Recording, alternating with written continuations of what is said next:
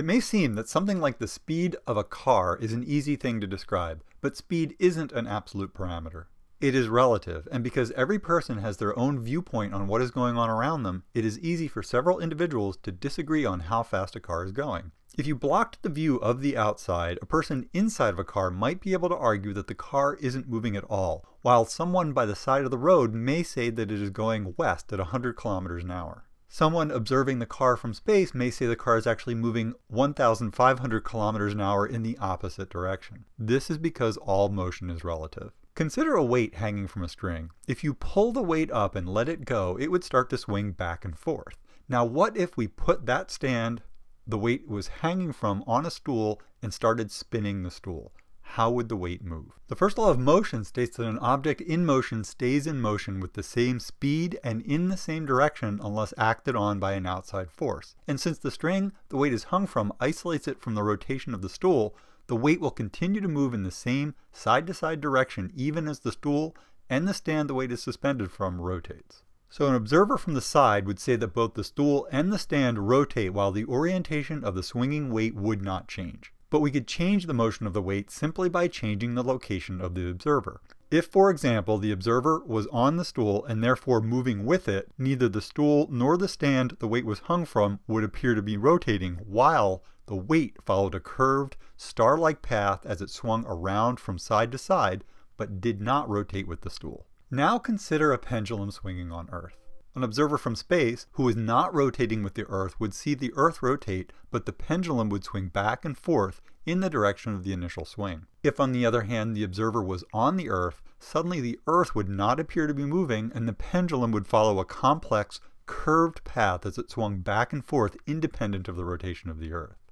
Here is another view of the same situation. In this case, we are looking down from above at a pendulum positioned right at the North Pole. If the pendulum is swung, it will swing back and forth in a straight line determined by the force that started it swinging. Again, an observer in space who is not rotating with the Earth will see the Earth rotate and the pendulum keep a constant back and forth motion, in this case left to right across the screen, as the Earth rotates under it.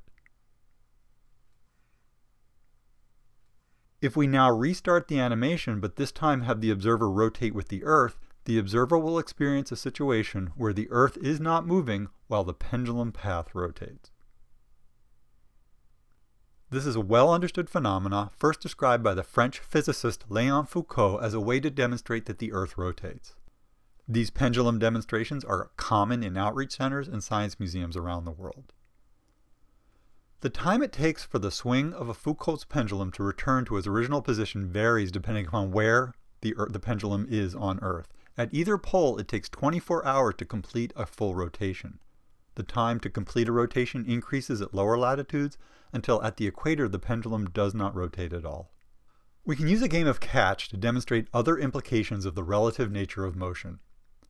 If the observer, the two people playing catch, and the ground are not moving relative to each other, a game of catch is easy to imagine because the ball just travels back and forth in a straight line between the two people.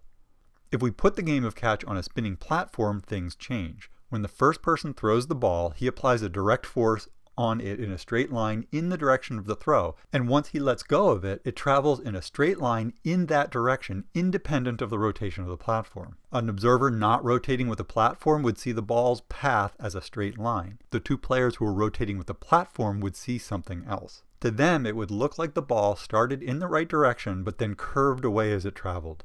So even though from the ball's perspective it traveled in a straight line, the throwers would describe the path as curved. Since the Earth is a rotating sphere, something similar to what happens in that game of catch happens when objects are thrown from Earth. It is not terribly realistic to think about two people playing catch far enough apart on the Earth to observe this, but there are plenty of real-world scenarios where this relative motion is important. Consider an airplane taking off from the equator and flying towards the North Pole.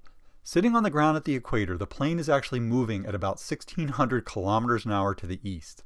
As it lifts off at the equator, it keeps that eastward motion as it gains speed moving north. So even though the plane started out pointing at the pole and it travels in a straight line towards the pole, the actual path relative to the rotating Earth curves to the right. This happens because the speed at which a point on the Earth moves as the planet rotates is dependent on its latitude. with eastern motion being greatest at the equator and decreasing to 0 at either pole. This is the Coriolis effect, and it causes objects launched in the air in the northern hemisphere to turn to the right, and objects launched into the air in the southern hemisphere to turn to the left. This pattern of turning to the right in the northern hemisphere and to the left in the southern hemisphere happens no matter where the object is launched or in what direction it is traveling. In addition to the effect on air travel, the Coriolis effect influences natural processes such as weather patterns and ocean currents.